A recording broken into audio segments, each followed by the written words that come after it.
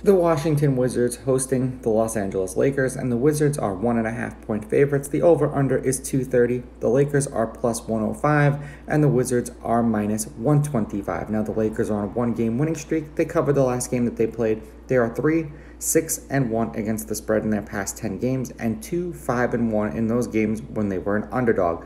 Now, the Wizards are on a 6-game losing streak. They did cover the last game that they played. They are 4-6 against the spread in their past 10 and 1-2 in those games when they were a favorite. Now, this is a battle of basically shit sandwiches, and the winner just probably won't be a soggy one. Now, head to head, the home team's on a 2-game winning streak. The home team is 8-2. The favorite is 5-5. Washington is 6-4 in their past 10 against the Lakers, and the over 230 is 2-1. Now, mind you, it has hit 230. I want to say 3 times in the past exactly. So that number is kind of where you want to stay away from. Now, the last time that they played was a week ago, and the Lakers won the game 122-109 on March 11th.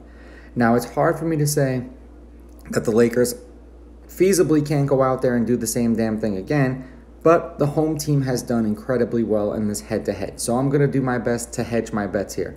I'm going to take the Wizards with the money line, the Lakers with the points, and the over 230. Like I said, this is a battle of 2 turd sandwiches, so I wouldn't even bet this game. But let's see if I'm right. Let's see if I'm wrong.